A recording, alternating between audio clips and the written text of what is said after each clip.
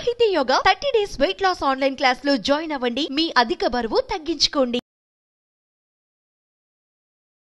Welcome to Suman TV. పాశ్చాత్య సంస్కృతి మనం చాలా విషయాల్లో అనుసరిస్తున్నాం. వాటిల్లో సహజీవనం ఒకటి. ఈ సహజీవనం చేసే వారి సంఖ్య రోజు రోజుకి పెరిగిపోతుంది.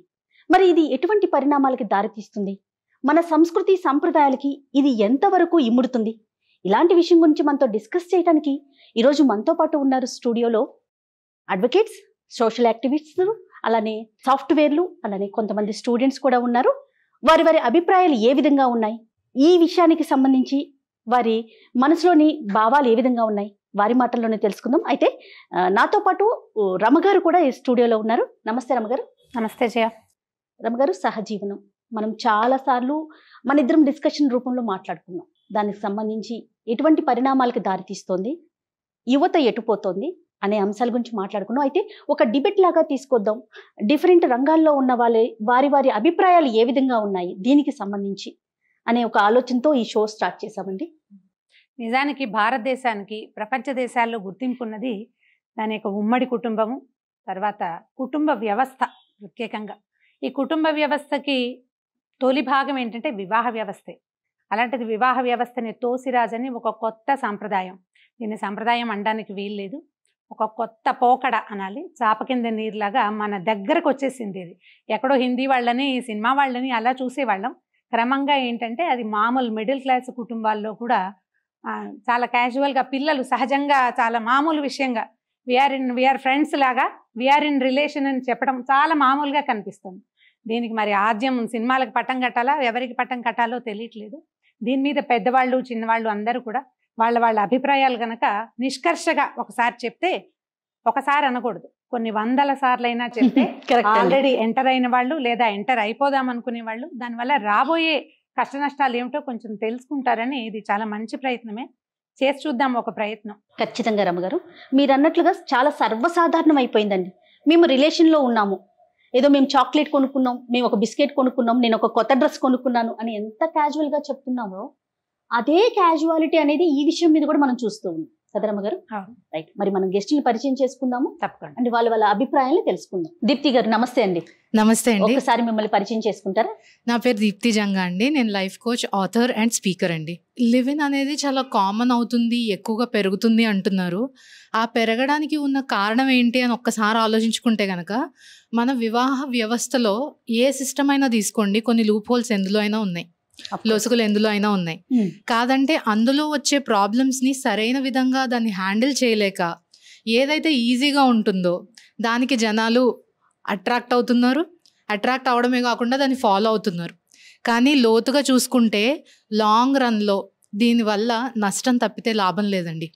మనం సనాతన ధర్మం ఫాలో అయ్యే వాళ్ళము, మన రూట్స్ వచ్చేసి రమగారు అన్నట్టు మన స్ట్రెంగ్త్ ఎక్కడుంది అని అంటే మన కుటుంబ వ్యవస్థలో, మన ఫ్యామిలీస్. దీనివల్ల చాలామంది బయట దేశం వాళ్ళు కూడా అట్రాక్ట్ అయ్యి మనల్ని ఫాలో అవుతున్న తరుణంలో ఇది మంచి పరిణామం కాదు. బెటర్గా మీరు మీ ఫ్యామిలీలో ఉన్న ప్రాబ్లమ్స్ని ఎలా హ్యాండిల్ చేసుకోవాలో తెలుసుకోవాలి, కానీ లివ్ ఇన్ అనేది ఒక పరిష్కారం మాత్రం కాదన్న ఒపీనియన్ అండి. అంటే మ్యారిటల్ థింగ్స్లో ఉన్న ఎఫెక్ట్స్ని సరి చేసుకోవాలి. బ్యాడ్ ఎఫెక్ట్స్ చాలా ఉంటున్నాయి. మీ పేరు? నా పేరు Ajay. I'm an IT professional. So ఇప్పుడు ఉన్న live in relationship are co living ఇదొక మేజర్ కల్చరల్ షిఫ్ట్. మనం at one point either we face it or will be in a position to handle it, right? So ఇది ఒకటి ఏంటంటే దీన్ని మనం కంప్లీట్గా ఇగ్నోర్ చేయలేము, ఇది ఏం కాదు అని. ద సేమ్ టైం దీన్ని సపోర్టు చేయలేం. ఇది ఒక బ్యాలెన్స్ యాక్టివిటీ. మేడం గారు అన్నట్టు ప్రతి సిస్టంలో ఏదో ఒక లొసుగులు ఉంటాయి. బట్ ద మూమెంట్ మనం ఎప్పుడైతే రికగ్నైజ్ చేసామో ఇది ఒక లొసుగు ఉంది అని, will be better position to handle it. So నేనేమంటున్నా అంటే we should be aware. So ఇది నేను ఈ రూట్లో వెళ్తున్నాను, maybe I will face some challenges at some point. So నేను రెడీగా ఉండాలి, అంటే ఏదైనా ఫేస్ చేయడానికి రెడీగా ఉండాలని సిద్ధపడ్డప్పుడు ఇది రైట్ ఆర్ రాంగ్ అనే కంటే దీని ఇంపాక్ట్ ఎట్లా క్రియేట్ చేస్తుంది, ఇది మనకి ఎట్లా అడ్వాంటేజ్గా వస్తుంది. ఫర్ ఎగ్జాంపుల్ ఇప్పుడు చాలామంది అమ్మాయిలు అబ్రాడ్ వెళ్తున్నారు చదువుకోవడానికి కానీ ఉద్యోగాలు చేసుకోవడానికి కానీ. అక్కడ ఎవరైనా వాళ్ళకి ఇండియన్స్ కనిపిస్తే వాళ్ళు ప్రిఫర్ చేస్తారనమాట టు కోలివ్, ఎందుకంటే దే ఆర్ ప్రొటెక్టెడ్. అవునవును, అతను ఎవరైతే ఉన్నారో వాళ్ళకి సాయం చేస్తూ ఉంటారు. అట్లా అని చెప్పి వాళ్ళు నాకు అవసరం లేదు, నా సోషల్ కన్స్ట్రక్ట్లో లేదు, నా కల్చర్లో లేదు అని అంటున్నారు అనుకోండి, they will not be in the in the race అట్లా. ఇప్పుడు మీరు చెప్పిన పాయింట్ని బట్టి అబ్రాడ్ వెళ్ళినప్పుడు అమ్మాయిలు అబ్బాయిలు కలిసి ఉండాల్సిన పరిస్థితి, అక్కడ రిజెక్ట్ చేయడానికి అవకాశం లేదు.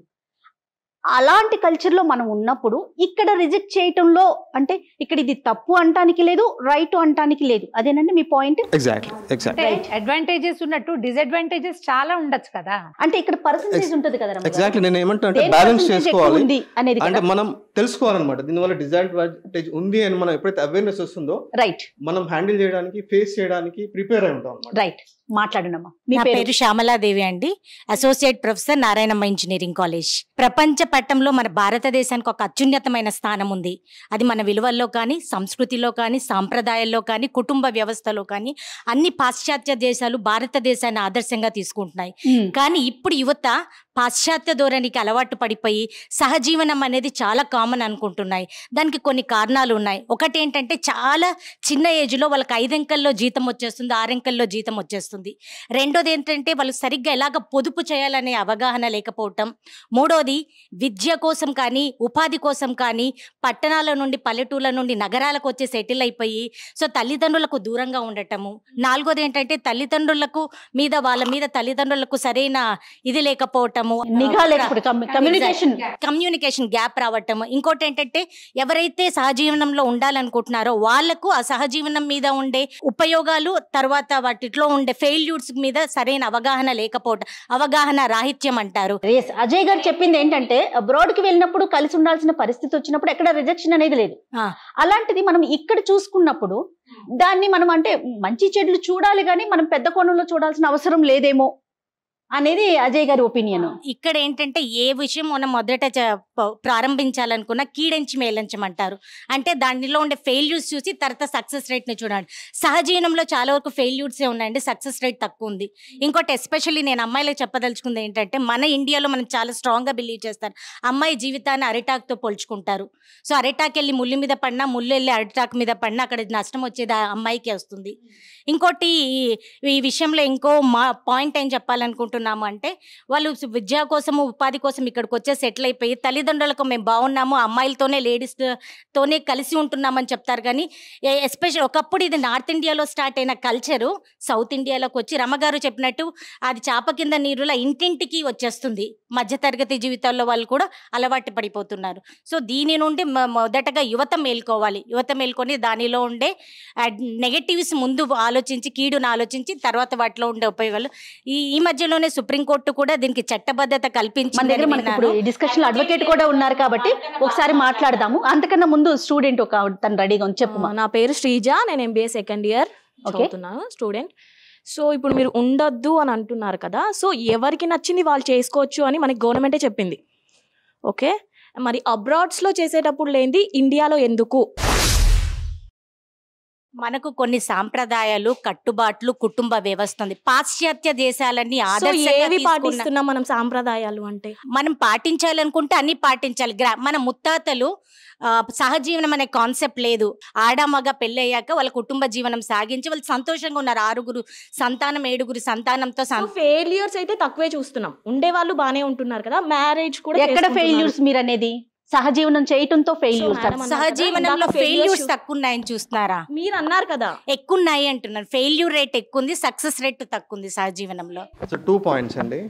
ఇక్కడ మీరు అన్నట్టు మనకు కొన్ని కల్చరల్ యాక్టివిటీస్, కొన్ని కుటుంబ సర్దుబాట్లని మనం క్రియేట్ చేసుకున్నాం. నేనేం చెప్తానంటే అది ఒక క్యాటలిస్ట్ కాదు, అట్ ద సేమ్ టైం ఒక అబ్స్టాకిల్ కాదు. ద మూమెంట్ వి రికగ్నైజ్ ఇది, ఫర్ ఎగ్జాంపుల్ మనకు సెట్ ఆఫ్ ఆప్షన్స్ ఉంటాయండి. మనకు ఏది వర్క్ అవుతుంది, ఏది మంచిదో అనేది మనం తెలుసుకోగలగాలి. అంతే, చెడ్డదాన్ని వదిలిపెట్టేసేయాలి. అట్లా అని చెప్పి ఇది చెడ్డది, నాకు అందరికీ చెడ్డది చేసుకోకూడదు అనుకుంటే మాత్రం మనం వెనుకబడిపోతాం. అదొకటి. ఇంకోటి ఏంటంటే మీరు అన్నట్టు లివ్ ఇన్ రిలేషన్షిప్లో ఫెయిల్యూర్స్ ఎక్కువ ఉన్నాయి అంటున్నారు. బట్ నేను దాన్ని డీకోడ్ చేయాలనుకుంటున్నా. ఎర్లీ గ్రాడ్యుయేషన్ ఉన్నవాళ్ళు, లేకపోతే ఎర్లీ స్టేజ్ ఆఫ్ ఎంప్లాయ్మెంట్లో ఉన్నవాళ్ళు మేబీ మీరు అన్నట్లు అక్కడ ఫెయిల్యూర్స్ ఉండొచ్చు. ఎందుకంటే they are not in to the system, the marriage system. అట్లా కాకుండా మిడ్ ఏజ్లో ఉన్న వాళ్ళు మీరు చూసుకుంటే success rate is more than 100, almost 100%. ఎందుకంటే వాళ్ళు చూసారు, అన్ని ప్లేసెస్ మైనస్ చూసారు. జీవితంలో వాళ్ళ పార్ట్నర్ నుండి వాళ్ళు ఎక్స్పెక్ట్ చేసిన దొరకకపోవచ్చు, లేకపోతే వాళ్ళు ఏదో వేరే కారణాలు ఉండవచ్చు. అట్లా అని చెప్పి తర్వాత పోస్ట్ మిడ్ ఏజ్ కూడా మీరు చూసుకున్నట్లయితే ఈ మధ్య సెలబ్రిటీస్ కొంతమంది బాగా అలవాటు పడడానికి. సో దాంట్లో కూడా సక్సెస్ రేట్ ఎక్కువ ఉంది. ఒక పాయింట్ అండి, ఇక్కడ సహజీవనం చేయాలంటే సుప్రీంకోర్టు ప్రకారము మేజర్స్ అయి ఉండాలి. నేను ఇక్కడ మీకు ఫెయిల్యూర్ రేట్ చెప్పాను అంటే, సో బిలో 20 years ఆ 25 years ఉన్న వాళ్ళకి జీవితం మీద సరైన అవగాహన అదే ఉండకపోవచ్చు. మనం అది సెగ్మెంట్ చేసుకోవాలి. ఎర్లీ కెరియర్ లో ఉన్న వాళ్ళు కానీ, గ్రాడ్యుయేషన్ లో ఉన్న వాళ్ళు కానీ, ఎందుకంటే వాళ్ళకి ఎక్కువ ఇన్ఫాక్చుయేషన్ అని so many things will come in to play అన్నమాట. చెప్పండి. నా పేరు మురళి అండి. నేను బిహేవియరల్ సైన్స్ ఫ్యాకల్టీ. ఈ సహజీవనం గురించి డిస్కషన్ చాలా అవసరం ఈ రోజుల్లో. ఎందుకంటే ప్రతి ఒక్కళ్ళు దాని వైపు అట్రాక్ట్ అయిపోతున్నారు. ఎందుకంటే అంటే పెళ్ళిళ్ళలో 2-3% మాత్రమే ఫెయిల్యూర్స్ కనపడుతున్నాయి అన్నమాట. ఆ 2-3% ఫెయిల్యూర్స్ను చూసుకొని దాంట్లో ఉన్న చిన్న చిన్న ప్రాబ్లమ్స్ చూసుకొని పెనంలో నుండి పొయ్యిలో పడినట్టు సహజీవనంలోకి వెళ్ళిపోతున్నారు. అంతేగాని దాంట్లో ఉన్న సక్సెస్ రేట్స్ చూడడం లేదు. పెళ్ళిలో ఉన్న అవగాహన కానీ వీటిలో రావు. ఎందుకంటే పెళ్ళిలో పీర్ ప్రెషర్స్ ఉంటాయి, తల్లిదండ్రులు ఉంటారు, బంధువులు ఉంటారు, అక్క చెల్లెళ్ళు ఉంటారు, అన్నాదమ్ముళ్ళు ఉంటారు. చిన్న చిన్న తేడాలు వచ్చినా కూడా సర్దుకుపోయే మనస్తత్వం అన్నది చిన్నప్పటి నుంచి బాగా అలవాటు చేస్తారు. పెళ్ళికి ముందు నుంచే తల్లి తండ్రి చెప్తారు, కొత్త ఎన్విరాన్మెంట్లోకి వెళ్తున్నారమ్మా, నువ్వు వాళ్ళతో అడ్జస్ట్ అవ్వాలి. అంతేగాని ప్రతిదానికి నా అభిప్రాయాన్నే మీరు గౌరవించాలా అనే భావం వద్దు. ఎదుటివారి వ్యక్తిత్వాన్ని గౌరవించాలి, వాళ్ళ అభిప్రాయాలని మనము కన్సిడర్ చేయాలి. తప్పుంటే తప్పని నిదానంగా చెప్పచ్చు, కానీ ఈ మొహం మీదే నువ్వు చేసేది తప్పు అని అనకుండా దాంట్లో ఉన్న లోతుపాతులను ఒకసారి చూసుకోమని చెప్పి తల్లిదండ్రులు చెప్తారు, ఫ్రెండ్స్ చెప్తారు, పీర్ ప్రెషర్స్. అందువల్ల ఏంటంటే సక్సెస్ రేటు చాలా ఎక్కువ. తర్వాత అమ్మాయిలు అబ్బాయిల్లో ఒక యవ్వన దశ వచ్చేటప్పటికి వాళ్ళ హార్మోనల్ బ్యాలెన్స్ వల్ల అది ఎదుటి వ్యక్తికి అట్రాక్ట్ అవుతారు. అప్పుడు ఏమిటంటే వాళ్ళకు మంచి చెడులు అన్నవి ఏమీ కనపడవు అనమాట. ఒక మంచి వ్యక్తి ఏదో 2 మంచి మాటలు మాట్లాడేటప్పుడు వీడు చాలా గొప్పవాడు అని చెప్పి సహజీవనంలోకి వెళ్ళిపోతే, సహజీవనంలో ఉన్నంత ఆడవాళ్లకు ఉన్నంత డ్రాబ్యాక్ మగవాళ్ళకు ఉండదు. వాళ్ళైతే ఎప్పుడైనా వాకౌట్ చేసేయచ్చు, నాకు అక్కర్లేదని చెప్పి. అమ్మాయి తను ఒక స్త్రీ ఒక బిడ్డకు జన్మ ఇవ్వచ్చు, వాడి పరిస్థితి ఏమిటి, తర్వాత తన జీవితం ఏమిటి. ఇప్పుడు వెస్ట్రన్ సొసైటీలో మీరు చూస్తే ఈ సహజీవనం చాలా ఎక్కువ ఉండడం వలన అందరూ 30-40 ఏళ్ళకి అందరూ డిప్రెషన్లోకి వెళ్ళిపోతున్నారు. పెద్ద పెద్ద ఉద్యోగాలు చేసే వాళ్ళందరూ కూడా డీప్ డిప్రెషన్లో ఉంటారు. లేకపోతే తర్వాత 40-50 ఏళ్ళకంతా ఓల్డ్ ఏజ్ హోముల్లో చేరిపోతున్నారు. అందరూ స్త్రీలు పురుషులు అందరూ కూడా ఇండివిజువల్గా చేరుతున్నారు ఓల్డ్ ఏజ్ హోమ్లో. ఇప్పుడు 80 ఏళ్ళు వచ్చినా 70 ఏళ్ళు వచ్చినా ఓల్డ్ ఏజ్ హోమ్లో చేరినా కూడా భార్యాభర్తలు చేరుతున్నారు. అంతేగాని దానిలో ఉన్న లోపాలను చూపించి యువత ఆలోచన చేయకుండా ఈ సహజీవనం మంచి మాటలు నమ్మి ఈ కాలం మనం చూసుంటాం. చాలామంది స్త్రీలను వాళ్ళు చాలా హింసించి సహజీవనంలో వాళ్ళని ముక్కలు ముక్కలుగా నరికేయడము ఇలాంటి సిచ్యువేషన్లు వస్తున్నాయి. ఎందుకంటే ఈ సహజీవనం మీద ఇన్ఫాచ్యుయేషన్ అన్నమాట, దాంట్లో నుంచి బయట రాలేకపోవడం. తర్వాత ఈ అట్రాక్షన్ అన్నది ఎలా బలంగా ఉంటుందంటే, ఒకవేళ ఎదుటి మనిషి హింసించినా కూడా సర్దుకుపోదాం అని స్త్రీలు అడ్జస్ట్ అవుతూ ఉంటారు. అంటే పెళ్లిలో ఉన్న వాల్యూ సిస్టమ్ని సహజీవనంలోకి తీసుకొస్తారు. అందువల్ల వీళ్ళు డిసడ్వాంటేజ్లో పడిపోతుంటారు. తర్వాత డీప్ ఫెయిల్యూర్ అయిపోయి ఎంతెంతో ఆత్మహత్యలకు అందువల్ల ఏమంటే సహజీవనము అన్నది చాలా తప్పు.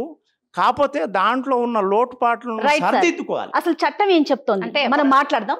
రామగారు చెప్పండి. వన్ మోర్ థింగ్ ఏంటంటే, ఈ సహజీవనంలో ఇప్పుడు ఎంటర్ అవుతున్న వాళ్ళు ఎవరైనా వివాహ వ్యవస్థలో ఉన్న లోపాల వల్ల కానీ, పెళ్లిళ్లలో ఇలా ఉంటుంది కాబట్టి మేము ఇది చేస్తామని కానీ చెప్పేవాళ్ళు మనకి కనపడరు. వీళ్ళు ఏంటంటే ఫ్రెండ్స్ విత్ బెనిఫిట్స్ లాగా తాత్కాలికంగా, అజయ్ గారు కూడా దీనికి ఒప్పుకోవాల్సిందే, ఆ రోజుకి మనకి రూమ్ రెంట్ కలిసి వస్తుందని, ఖర్చులు కలిసి వస్తాయని, తర్వాత వచ్చిన ఇన్ఫాచ్యుయేషన్ అండ్ అట్రాక్షన్ సహజంగా జంటల మధ్య ఉండేది. దాన్ని మొదట ప్రేమ అనుకుంటారు, లేకపోతే వాళ్ళ అవసరాల కోసం చేసి దాని మీద మనం డిబేట్ కనుక పెడితే ఈ వివాహ వ్యవస్థల లోపల లేదా మామ నాన్న కొట్టుకుంటారు, మా పిన్ని బాబాయ్ తనుకుంటున్నారు, మేమైతే తనుకోము, ఏం చేయము, జస్ట్ మా డబ్బులు ఒక చోట పెట్టి అందులో నుంచి పంచుకుంటున్నాము, మేము హాయిగా ఉన్నాము అని చెప్పడమే కనపడుతుంది. కానీ ఎంటర్ అయ్యే రోజున ఇండియాలో ఏ కపులు కూడా వివాహ వ్యవస్థ మీద అయిష్టంతో ఇందులోకి వచ్చాము అని చెప్పేవాళ్ళు 0% ఉంటుంది. వ్యవస్థ మీద ఇదేమీ లేదండి. వివాహ వ్యవస్థలో అన్నిట్లలోనూ ప్రాబ్లమ్స్ ఉంటాయి, కానీ సర్దుకోవాలి కదా మనం. మేడం, నా పేరు రఘురామ్ అండి, నేను ఐటీ ప్రొఫెషన్. మేడం, మీ దాని గురించి ఏకీభవిస్తాను. సో చేంజ్ అనేది ఎప్పుడు కూడా కింద నుంచి పైకి వెళ్ళదు, పైనుంచి కిందకు వస్తుంది.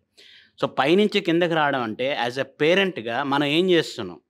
ప్రజెంట్ యూత్లోని మనం 9th ఫస్ట్ స్టాండర్డ్ నుంచి 10th స్టాండర్డ్ వరకు పేరెంట్ అన్ని డిసైడ్ చేస్తాడు. అంటిల్ ఇంటర్మీడియట్ వరకు పేరెంట్ డిసైడ్ చేస్తాడు.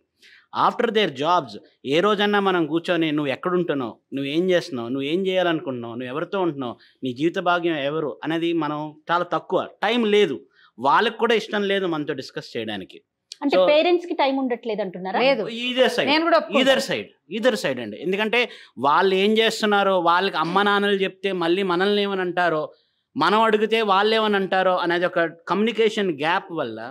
సో దీనికి అది ప్లస్ అన్నట్టు బెనిఫిట్స్, షేరింగ్ ఈజ్ కేరింగ్. చిన్నప్పుడు మనం చెప్తాం షేరింగ్ ఈజ్ కేరింగ్ అని. సో ఆ షేరింగ్ ఈజ్ కేరింగ్లో వాళ్ళు అలా ఎండ్ అయ్యి, కానీ at the end of the day not only women is troubled, men also is troubled. ఎందుకంటే ఒక అమ్మాయితో ఉన్నప్పుడు వాడికి ఒక ఇమోషనల్ అటాచ్మెంట్ ఉంటుంది. అమ్మాయి వెళ్ళిపోయినప్పుడు ఆ ఇమోషనల్ అటాచ్మెంట్ బ్రేక్ అయిపోయినప్పుడు వాడెంత బాధపడుతున్నాడు అని పక్కలు ఎవరు ఆలోచించారు. అదే అంటున్నాను, it is not only women, it is also men who is suffering it, but they need to understand ఎలా మనం తీసుకోవాలని. సో దానివల్ల ఏంటంటే కౌన్సిలింగ్ అన్న కానీ లేకపోతే ఒక పేరెంటల్ గైడెన్స్ ఉండటం వల్ల we can correct that one. See, when there is a problem, మనం కరెక్ట్ చేసుకోవాలి. అసలు చట్టం ఏం చెప్తోంది దీనికి సంబంధించి? నమస్తే అండి, నా పేరు విద్యారెడ్డి, నేను ఫ్యామిలీ కౌన్సిలర్ అండ్ అడ్వకేట్. చట్టం ఏమంటుంది, అందుకనే చట్టం చాలా క్లియర్గా చెప్పింది, సహజీవనాన్ని ఎప్పుడు మనం రికగ్నైజ్ చేస్తాము అంటే సొసైటీలో వాళ్ళు భార్యాభర్తలుగా అంగీకరించబడాలి. కేవలం ఒక రూమ్లో ఉండడమో లేకపోతే వాళ్ళిద్దరూ రూమ్ షేర్ చేసుకోవడమో సహజీవనం కింద రాదు. సొసైటీ అంగీకరించాలంటే ఏంటి? అదే సహజీవనం కింద వాళ్ళిద్దరు భార్యాభర్తల్లాగా, భార్యాభర్తలు ఏ రకంగా అంటే వాళ్ళ మధ్యలోనే ఒక పెళ్లి అనే ఒక కాన్సెప్ట్ తప్పించి మిగిలింది పిల్లలు పుట్టనివ్వడం కానివ్వండి, వాళ్ళ సంసారం చేయడం అన్నీ కూడా ఉంటాయి. అది ఎట్లా గుర్తిస్తారు సమాజంగానే? అంటే జనరల్ గా ఇప్పుడు మనం సొసైటీలో ఏమంటాం, వాళ్ళిద్దరు భార్యాభర్తలు అండి, చాలా కాలం నుంచి కలిసి ఉంటున్నారు, మాకు అసలు భార్యాభర్తలు కాదని మీరు చెప్పే వరకు తెలియదు. అంటే సొసైటీ దే యాక్సెప్ట్ ఇట్, వాళ్ళు భార్యాభర్తలు అనేది వాళ్ళు యాక్సెప్ట్ చేసేస్తారు. వీళ్ళిద్దరూ కలిసి ఫంక్షన్స్ అటెండ్ చేయాలి, అన్ని రకాల సోషల్ గ్యాదరింగ్స్ లో. అంటే కేవలం ఒక ఇప్పుడు సార్ అన్నారు, ఇప్పుడు వాళ్ళకి ఏమన్నా సర్టిఫికేట్స్ కానీ పాస్పోర్ట్ కానీ లేకపోతే అడ్మిషన్స్ కావాలనుకుంటే they can be as a parent are a legal Guardian. అట్లా అయితే ఇట్స్ అన్ యాక్సెప్టెన్స్ అనమాట. So if they are in a position they are willing to sign on admission fees, admission form, వాళ్ళ కిడ్కి కానీ లేకపోతే passport కానీ visa కానీ. అదే kid అని పాయింట్ తీశారు కాబట్టి ఈ సహజీవనంలో ఉన్నటువంటి వాళ్ళు మహిళలు ఎవరైతే ఉన్నారో వాళ్ళు కనుక హింసకు గురైనట్టు అవుతే అలాంటి వాళ్ళకి మనకి ఇప్పుడు డొమెస్టిక్ వయలెన్స్ యాక్ట్ 2006లో ఏదైతే వచ్చిందో అది కొంచెం వరకు ప్రొటెక్షన్ ఇస్తుంది మనకి. సో కేవలం ఒక డొమెస్టిక్ వయలెన్స్ యాక్ట్ కింద తప్పిస్తే ఎక్కడ కూడా సహజీవనంలో ఉన్నటువంటి మహిళ గనక ఇబ్బందులకు గురయ్యి లేకపోతే ఆమె నెగ్లెక్ట్ చేసి ఎలా పట్టించుకోకుండా ఉన్నా లేదా ఆమె పిల్లల్ని పట్టించుకోకుండా ఉన్నా కూడా ఏ చట్టం కూడా ప్రొటెక్షన్ ఇవ్వట్లేదు. కానీ మనకు డొమెస్టిక్ వయలెన్స్ యాక్ట్లో ఈ సహజీవనంలో ఉన్నటువంటి వాళ్ళని కూడా గుర్తించి వాళ్ళని కూడా ఇంక్లూడ్ చేసి మెయింటెనెన్స్ కానివ్వండి, పిల్లల కస్టడీ కానివ్వండి, ఇవన్నీ కూడా మనకి ఇచ్చారు. అయితే ఈ సహజీవనం అనే కాన్సెప్ట్ రాక ముందు నుంచి కూడా ఎవరైనా మనకి కాంక్యుబైన్ సిస్టమ్ అంటే వేరే వాళ్ళతో ఉండడము, ఈ సిస్టంలో పిల్లలు పుట్టినట్టు అవుతే ఆ పిల్లలందరినీ కూడా వాళ్ళు వివాహంలో ఉంటే పుడితే ఎలాంటి హక్కులు అయితే ఉంటాయో అలాంటి హక్కులన్నీ కూడా పిల్లలకు కల్పించడం జరుగుతుంది చట్ట ప్రకారంగా. కానీ పిల్లల వరకు మనం వెళ్లే కంటే ముందు ఈ మహిళ ఎవరైతే సహజీవనంలో ఉంటుంది లేదా ఆ పురుషుడు ఎవరైతే సహజీవనంలో ఉంటారు, ఇప్పుడు పెళ్లి కాన్సెప్ట్లోని వాళ్ళిద్దరికి పడలేదు అంటే డైవర్స్ తీసుకుంటారు, బయటకు వస్తారు. కానీ ఈ సహజీవనంలో అలాంటిది ఏముంది కాన్సెప్ట్లోని? ఇంకా మనం కొత్త కల్చర్ ఇంకా ఏం చూసామంటే సేమ్ సెక్స్ సహజీవనం, అమ్మాయిలు అమ్మాయిలు అబ్బాయిలు అబ్బాయిలు, దాన్ని కూడా చట్టం ఏం నేరం అని అనట్లేదు ఇప్పుడు మనకి. కాబట్టి మరి అలా ఉన్నప్పుడు వాళ్ళలోని బాధితులు ఒకవేళ ఎవరైనా మోసానికి గురయ్యారు లేదా ఇప్పుడు ఎక్కడైనా భార్యాభర్తలు కానివ్వండి సహజీవనం చేసే వాళ్ళు ఎవరైనా ప్రేమలు అనేవి పెంచుకుంటారు రోజు కలిసి ఉంటే. మరి అలా ప్రేమలు పెంచుకున్నప్పుడు అవతల వ్యక్తి మోసం చేసినప్పుడు వాళ్ళు ఎక్కడ ఆశ్రయించాలి, ఏ చట్ట ప్రకారం ఎక్కడికి వెళ్ళాలి, ఇలాంటివి ఎక్కడ కూడా మనకు క్లారిటీ లేదు.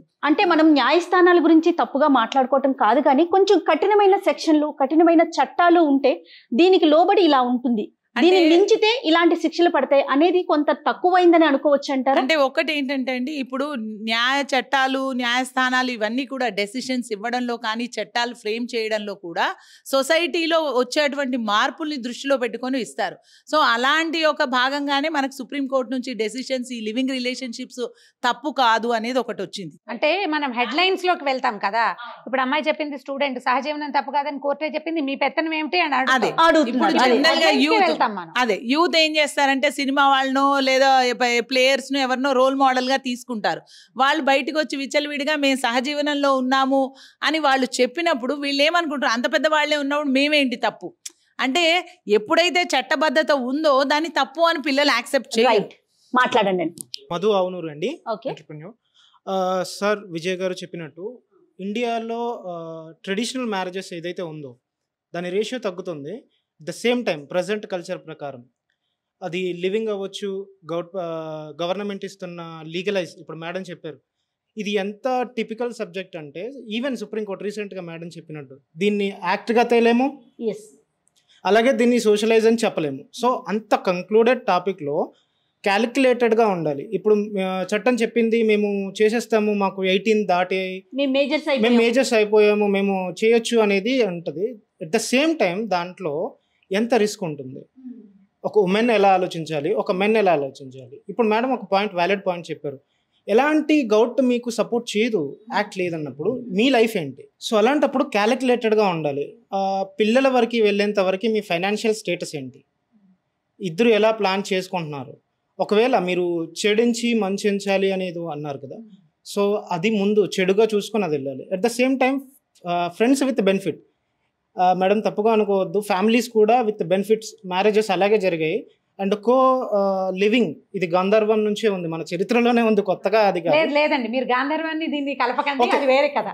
టైప్ ఆఫ్ దాన్ని తీసుకొని ఒక్క నిమిషం అండి. ఇప్పుడు మీరు చెప్పిన పాయింటే ఆడవాళ్ళు మగవాళ్ళు ఆలోచించాలి, మగపిల్లలు ఆలోచించాలి, ఆడపిల్లలు కూడా ఆలోచించుకోవాలి. దీనివల్ల ఎక్కువగా ఆలోచించాలి. ఈ ఆలోచించేది ఎప్పుడు వస్తుందండి, మీకు ఒక 25-26 సంవత్సరాలు వచ్చి నీ అంతటి నువ్వు ఏదైనా చిన్న దెబ్బ తగిలితే జ్వరం వస్తే అమ్మా అనని స్టేజ్ వచ్చేదాకా మీరు ఆలోచిస్తారు. ఈ 26-27 వచ్చాక చేసే లివిన్ అజయ్ గారు చెప్పినట్టు సక్సెస్ అవుతుంది, అవకాశం ఉంది, ఎక్కువగా 50% పైన సక్సెస్ అవ్వచ్చు. కానీ ఇప్పుడు లివిన్ ఎలా ఉందండి, చిన్న పిల్లలు చేస్తున్నారు. ఇప్పుడు ఈ పిల్లలకి ఎట్లా తెలుస్తుంది? దీనికి చట్టబద్ధత ఇవ్వటం వల్ల వచ్చిన పెద్ద ప్రాబ్లం ఏంటంటే వీళ్ళు వినండి, లెట్ మీ కంప్లీట్. ఈ హెడ్లైన్ మాత్రం చూసి సహజీవనం దట్టు మేజర్ అంటే మనం 18కే మేజర్ని చేస్తాం.